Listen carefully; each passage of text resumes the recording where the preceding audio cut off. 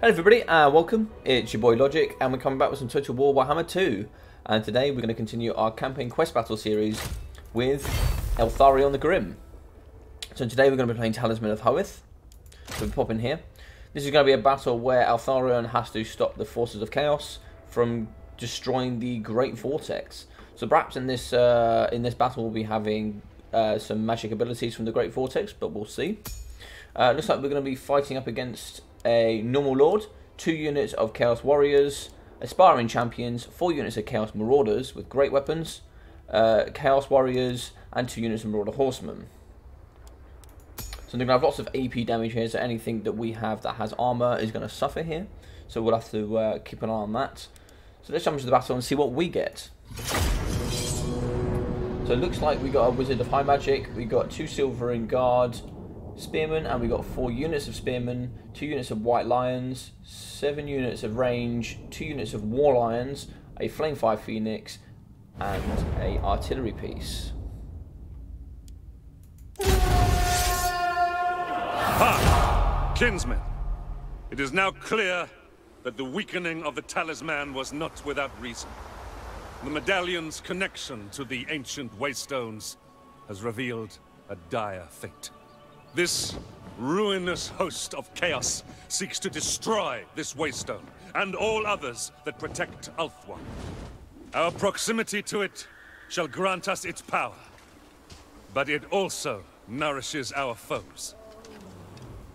The Keepers of the Stones send aid from the mountain pass to the north, but the river will not slow these twisted beings for long. We must hold this position to the last. If we fail, Ivresh will fall, and all Ulthuan will be next. The fate of the vortex, nay, the entire world, rests on our shoulders. It will suffice! Well, there we go. So it looks like we have a bit of a choke point here. Maybe a bit of flanking on the sides. But what we're going to do is we're going to stick our spearmen here. Acknowledged. Up in the middle like that. Oh no, hang on. We will obey. Let's get these guys forward. March. Put those in a group. As you say. And then we're going to grab our range units and we're going to put those behind. Orders received. Loyal. The Silver and Guard are some of the new units. They've been they're upgraded spearmen, so they come with increased melee defense. So we have a look here. They have increased melee defense, weapon strength. They also have increased melee attack, hit points, and all sorts of things. And another big one is armor and leadership. So they'll hold a lot longer, they'll do a lot better, and they should perform against better units. They came in with Eltharion when he came in with Gorn the Paunch. Eltharion! So we'll get Eltharion at the front, and we'll get our wizard at the front. Forward! So for those who don't know, Eltharion is also a wizard as well. So he's sort of like a wizard that also has good melee stats as well. So 73 melee attack, 67 melee defense, 125 armor. Yeah, he's pretty good. He's pretty good. He's very expensive on multiplayer. March. I don't see him oftenly picked just because of how expensive he is, but he's very good. Right, let's get you guys here. These guys are going to get ready to charge in case they push the line. So we want these guys to fight in the water, ideally. That's what we want. The reason being is they'll get negative and we won't. Eltharion guides us. In theory. Spearmen, acknowledged. Without fail. Acknowledged. For order. Let's get these guys Glory fighting. matters not. We're also going to get our wizard here to drop a wind blast down the front line.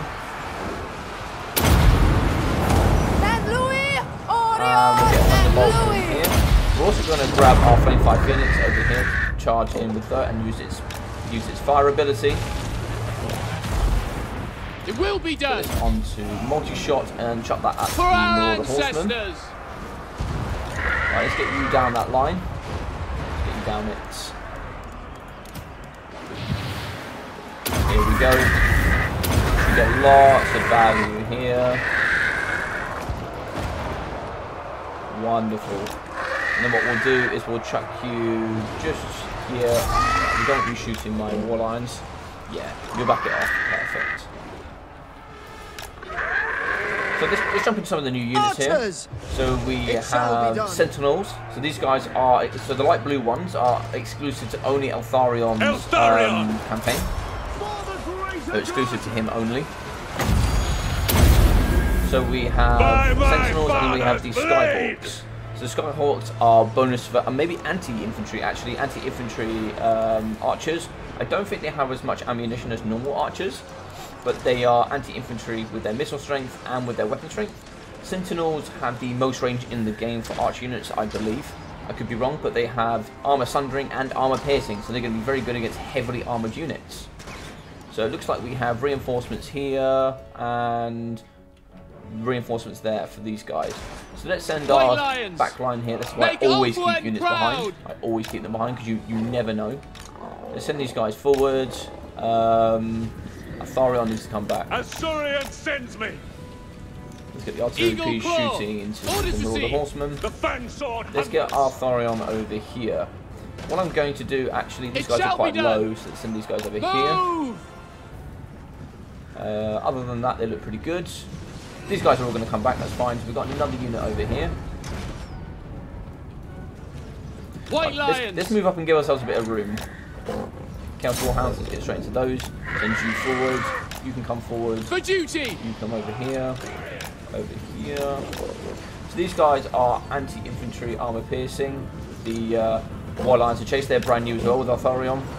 Eltharion in here, let's get him in as well. And we're going to hold these guys back, is what we're going to do. Without fail! The shoot into these Khmer warriors here, and then we're going to get the birds here onto the Northern Berserkers. So they've chased off the Chaos Warhounds, so we use them to now help with these. Gives us ourselves a bit of room. If we do lose here, we have the ability now to have a bit of room to change around our forces. So this force has come back, which is fine. Loyal! We will obey! I'll use Hell Windspell here just to finish these guys off. Winds of magic That should be enough. There we go. That will Spearmen. do. We'll drop our spearmen back just to hold this line here. So we do have a secondary force coming in. So we should have some reinforcements. Ah, they have a cannon over there. So they have a hell cannon. We should be getting some forces in here somewhere. I believe it did say that it looked like an eagle force was going to come in to help. I hope it does. Okay, looks like these guys are losing to the Royal Berserkers. Okay, that's quite interesting. Looks like our Phoenix lost as well. That's very, very interesting. Eltharion! Can we heal? We should be able to heal and should be able to come back. Empowered by vengeance! Okay, what I'm going to do is I'm going to send the eagle actually towards the hell cannon. I need these guys shooting as much as possible into their lord here. Without fail. Asur, advance! Mage! Now they'll use her magic to drop a spell just here, like so. Avua! Bend to my will! So it looks like he got into the back line. I'm not sure how that happened. We will obey. It will be done. Asur, attack! Okay, so it looks like we're losing over the... Ah, so here we go. Here's the force. That's a pretty elite force. I'm pretty happy with that. I'm not gonna lie. Let's use our ability here and use this on him. So he's got the helmet of the might of Everest. That makes the entire unit can't die and it's unbreakable. We also have this, which increases rate of reserves, but increases miscast chance by 100%. So we have to be careful there. Let's heal ourselves up. The Warden rises.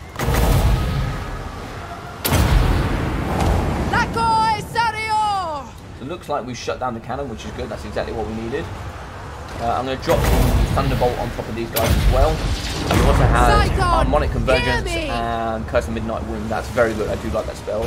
Air of Effect as well. Just shoot to the front here. Right, let's get our anti-infantry guys at the front. And let's get the Sentinels shooting on the Forsaken. They have good armor, I believe. For duty! At least 90 armor, I'm pretty sure. I'm pretty sure it's at least 90 armor. For duty! Let's get these guys in the front. I know they're archers, but they haven't got any range anymore, so let's get them utilised. So we've got a Arcane Frostfire Phoenix here. White Lions! Our White Lions are fighting against Chaos Warhounds. I'm most likely to lose there, unfortunately. Pull back! Right, I need Eltharion. Where did Eltharion go? Eltharion! He's here. Okay. Let's get boosting him and use our Winds of Magic to get that back. It goes back very quickly. So you get one recharge rate less. Okay, that's very, very quick. That's very good. Spearmen. Right, so the Chaos Spawn are unbreakable. So let's kill those. Our Frostfire Phoenix will finish this off.